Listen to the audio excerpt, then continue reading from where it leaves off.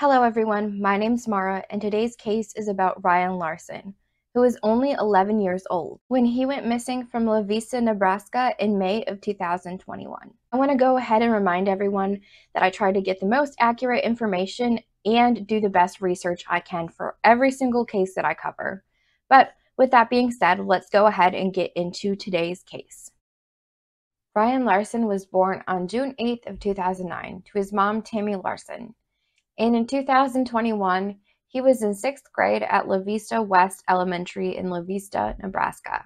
Ryan's father was never a part of his life, and he did have 3 older sisters who are moved out. He also was said to enjoy building things with Legos, cardboard, and tape. This is a picture of him and his mom, Tammy. She said he was super helpful, and he had a big heart and imagination.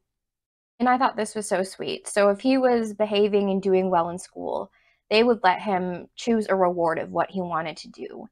And his choice was to help the janitor. He would help him take out the trash, help in the lunchroom. He just overall seems like such a sweet boy. Ryan is deeply loved and cared about by his family and friends. Ryan does have autism, which affects the way he communicates and interacts with others, which made him very prone to anxiety and stress. And his way of dealing with this anxiety and stress was just to get up and remove himself from the situation and walk away. He was prescribed a range of medications because he also has Tourette's and epilepsy. Ryan and his mother lived in the Southfield apartments that are about 2 blocks away from the school that he was going to. On May 17th of 2021, he went to school. It seemed like it overall started as a completely normal day when he was working on a math problem at school, and he became extremely frustrated. And because Ryan was known to walk away, he was supposed to be supervised by an adult at all times throughout the school day. This day, I guess the supervisor had to go and help somebody else or go do something else, so he was left alone. And the replacement that was supposed to take over for this person was late. So between 11:55 a.m. and 12:05 p.m., he was left completely unsupervised. And like I said before, when he felt anxiety, his way to deal with it was to go and walk away from the situation. So between this time, Ryan ends up leaving the school. At 12:27 p.m., the school calls Tammy to let her know that they cannot find Ryan. 2 minutes later, the school then calls 911, and police arrive 5 minutes after that, begin to search for him. And in the past, there had been multiple times that Ryan had walked off. It was said because he did walk off so often, the police in the area had gotten to know Ryan very well in the 2 years before he went missing.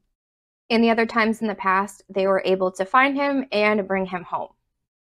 This same day at around 1:45 p.m., Ryan is seen back at the Southfield apartments where he lives with his mom.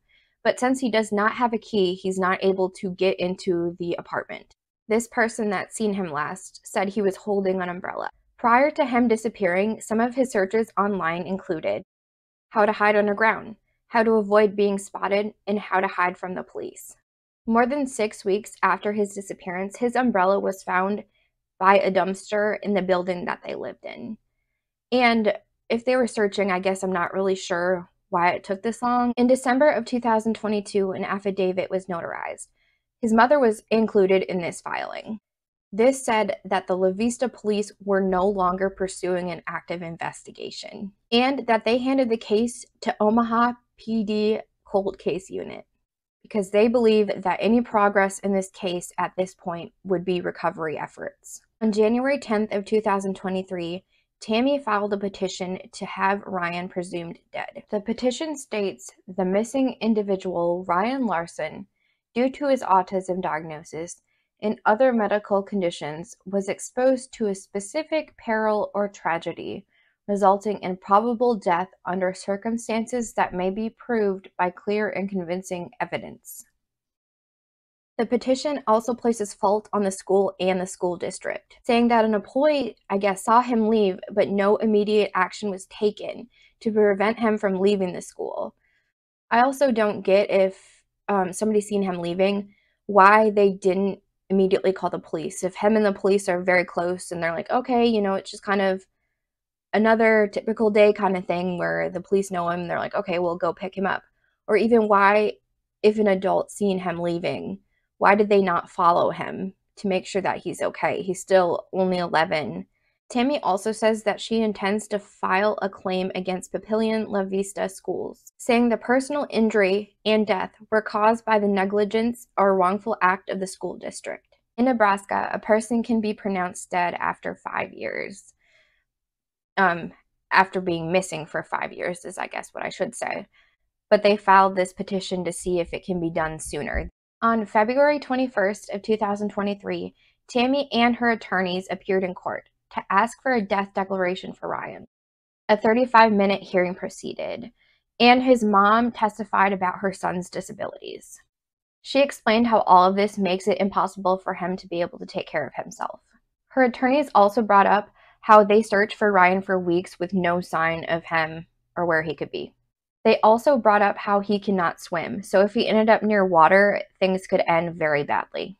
The closest they had to a lead was when a cadaver dog led them to a nearby recreation area that was actually near water. They say because Ryan was exposed to these presumed dangers, the court should presume him dead. They also asked for this ruling to be made now and not in multiple years. Ryan's family wants to be able to hold school officials accountable for what happened to him. The judge said that they'll take it under advisement, and they did not end up making a decision at this hearing. But I want to hear everyone else's opinion. Do you think that Ryan will be found? What do you think happened to him? And do you think that the school should be held accountable for what happened? I have seen a bunch of mixed opinions and people putting their opinion out there.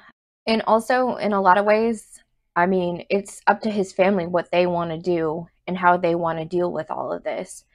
So if getting him presumed dead so they can get some type of closure and hold the school officials accountable, I can understand that.